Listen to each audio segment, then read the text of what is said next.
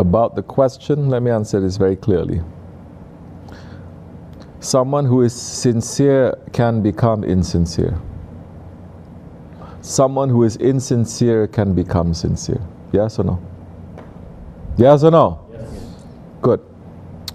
If someone is sincere and he knows insincerity is very, very bad, he will check himself every day as if he's getting sick from a disease.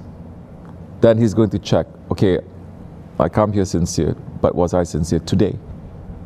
In that exchange with my friend, was I sincere? In that prayer, was I sincere? In my service, was I sincere? I was really angry. Was I sincere in that? You're going to check. The niyat that you have. The niyat is not something that you just put like a sticker and then you put it there and you don't look at it. No. In Islam, you have to make prayer. If you live for 90 years, 100 years, and you pray every single day, 5 times a day, every single time you pray, you have to make that niyat. You have to make that, Intention. You have to make the intention. If you don't make the intention before you pray, it is not acceptable. You see how intention is so important in Islam? Because everything comes from an intention. And if you do things without the intention, you are not going to get blessed. And if you do things that you don't intend, bad things, but you don't intend it to be bad, you're not going to get punished so much because your intentions are clean.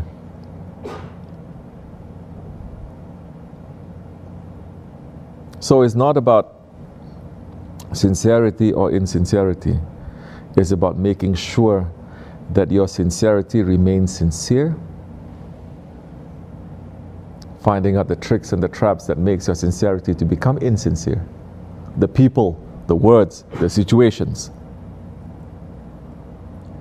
Then to fight that, to put blocks around that. Maybe you're sincere, but this one, this is your blind side. This person, this is your weakness.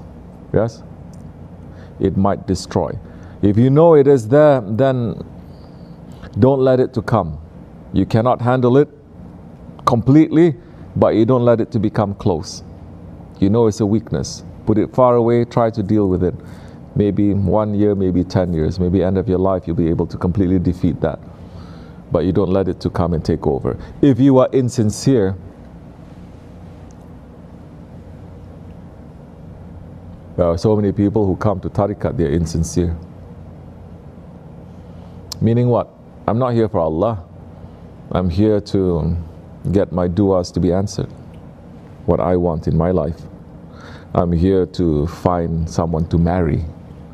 I'm here just to have a good time. I'm here to have tea. I'm here, whatever it is. Not for Allah's sake.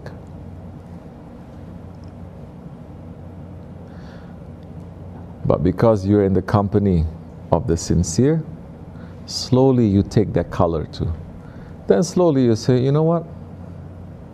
It's not just about this. It's also about Allah. Because all these ones, they're teaching me also. So your insincerity can change. We must be aware.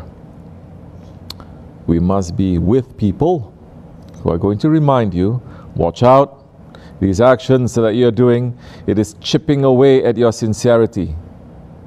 Watch out, these people that you're with, these ideas, your arrogance, your hatred to other things, all these things, it is chipping away at your sincerity. We're seeing it, it's turning.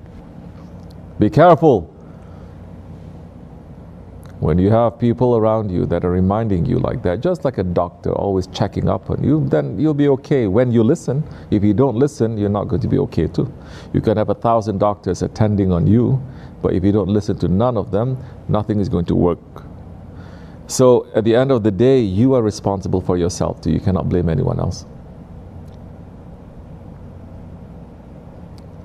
Understand?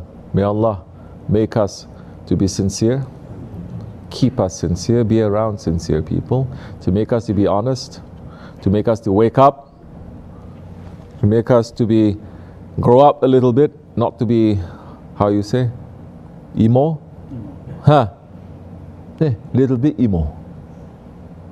Stop all of that and to move ahead, inshallah. May Allah forgive me and bless you. May Allah raise the station of our Shaykh. Al-Fatiha.